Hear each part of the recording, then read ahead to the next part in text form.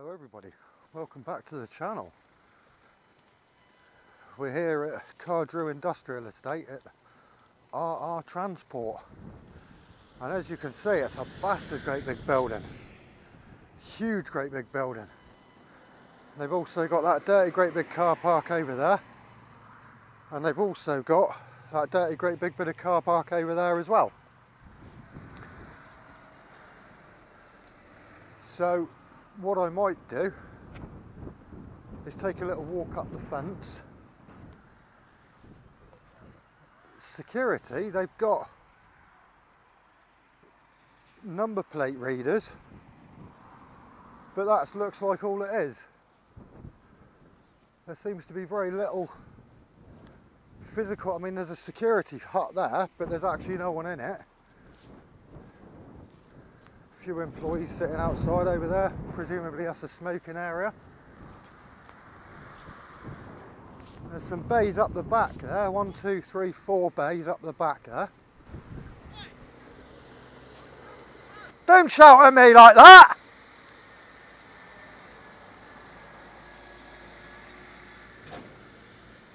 So yeah, as you can see, you've got a visitor's entrance that way, drivers and warehouse team off up to the right hand side instead. So yeah, that's basically it. It's an absolutely massive building. You'll see in a minute when the drone goes up over. It's a huge, great big building. Stretches from ages back that way. Hello. All right. Yes, thank you. Just doing a video about the place. On behalf of who? Me. On behalf of? Me. Yeah, but it's private property. Well, yeah, that doesn't matter. But it does if you think you're going to fly that over our property. I am flying it over your property. Well, I'll ring the police and stop it. Well, you ring the police, but I'm not breaking any laws. If you do ring them, tell me, because I'll stay here until they get here. Yeah, well, because I'm doing... Legally, you can fly that on video over our place. I can, yeah, quite legally. And you're working for who? Me. What, private or business? I come out and I film interesting buildings. That's all I'm doing.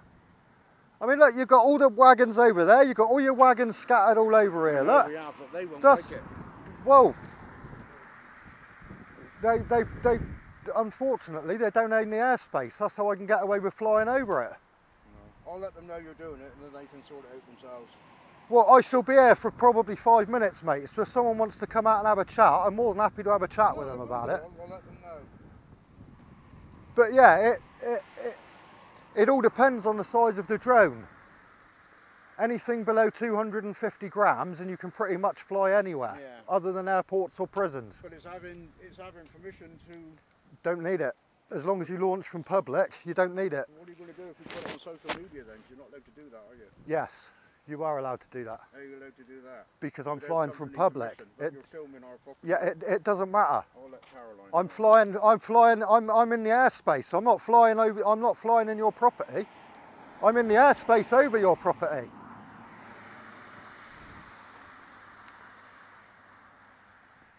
So yeah, anyway, as I was saying, they've got a big yard over that way. They've also got a big yard down there as well.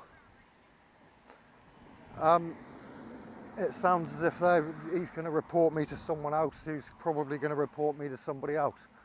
But yeah, on all of the entrances,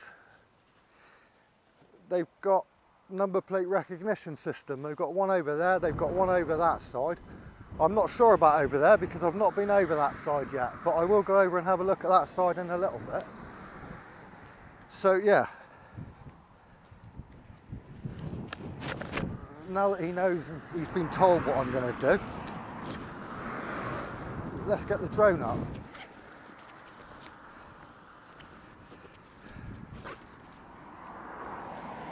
I am going to be a little bit wary.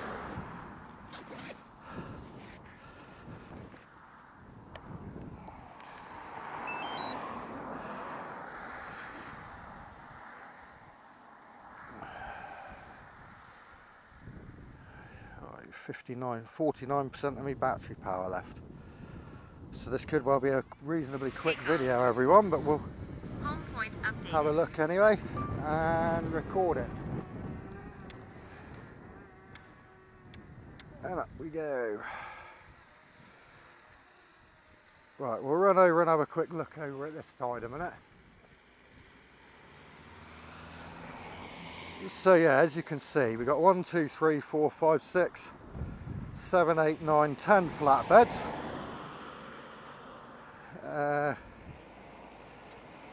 What looks like either a grain cart or like well, it's an open top one, so it's grain cart or rubble or something like that.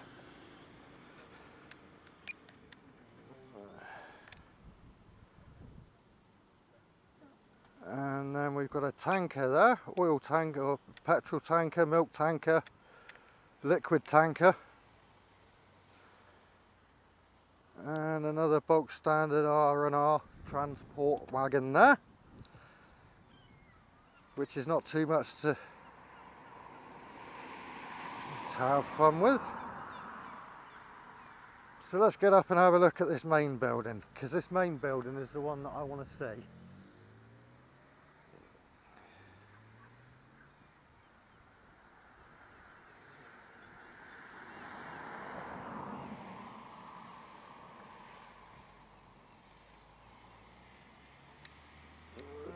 So there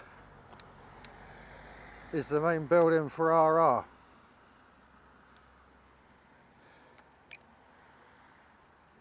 One, two, three, 4 loading bays.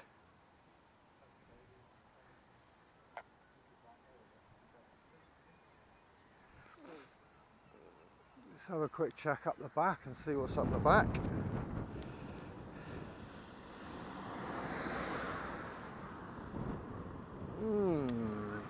Not a huge amount, to be fair. A few cars. You're all good.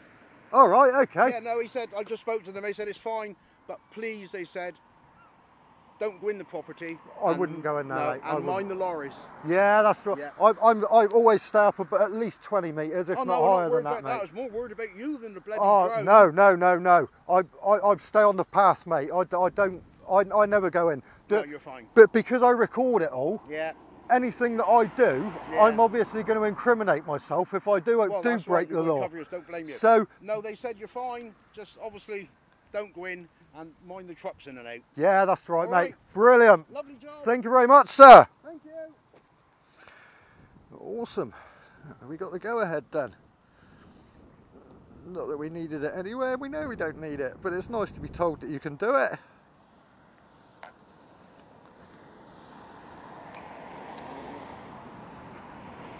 I mean, you can tell from the sheer size. I mean, that all 3 of those are full-sized articulated lorries. So that sort of gives you some idea as to just how big this property is. It's absolutely massive. It really is. Just want to take a quick wing up the front in a minute so that I can have a look at the front as well.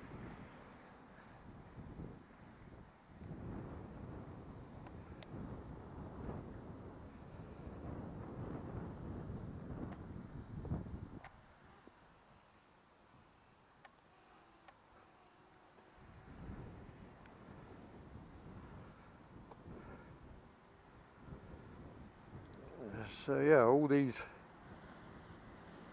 buildings are all owned by RR.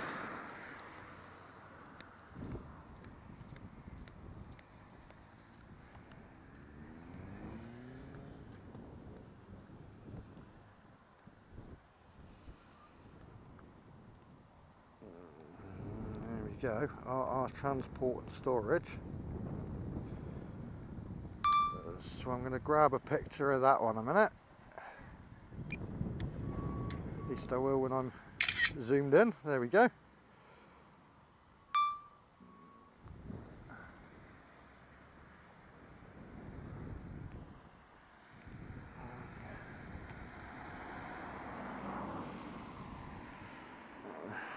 So now, what I shall do, we've checked that little area out already. So what I will do now is fly over and just have a quick check and see what's in this yard.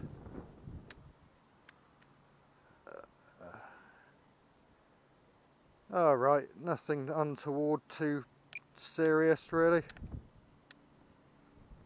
Gentleman there getting in his cab there, look.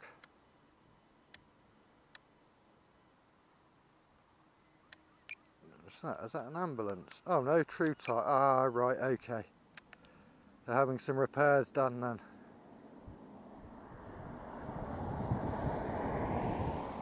And then we've got a slightly different Severt. Open topped trailer as well. Okay, so now what I want to do is try and get up and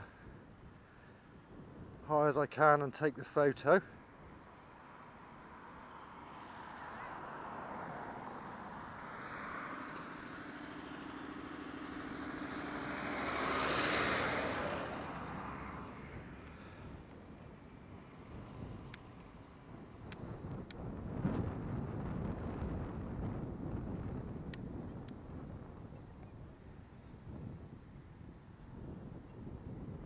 Quite a sized building that is, my goodness gracious.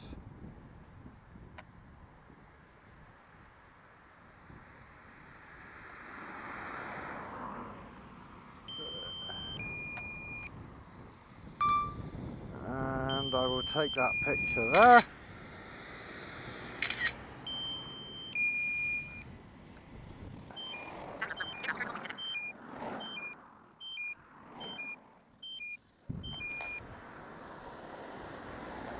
And we're down. Oh, hopefully, yes. Yeah, that's all right.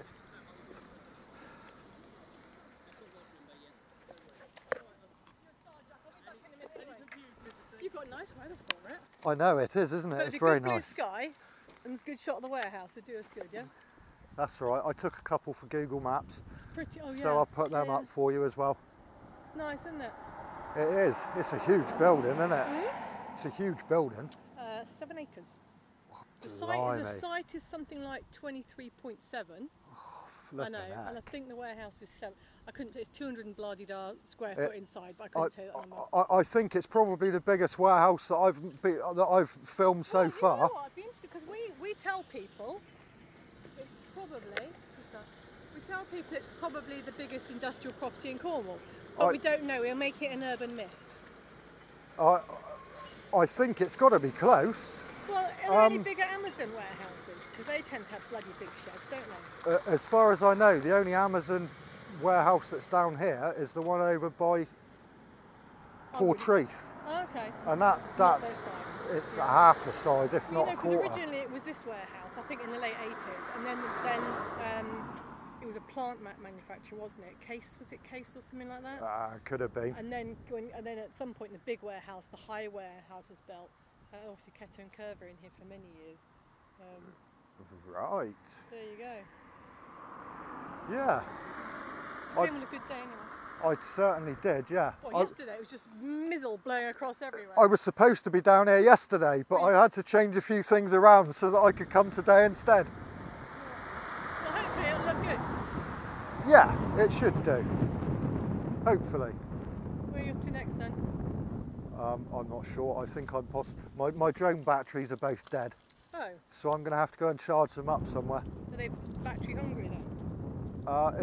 They do about 30 minutes each battery flight Quite time. a lot though, isn't it, when you think what they're achieving?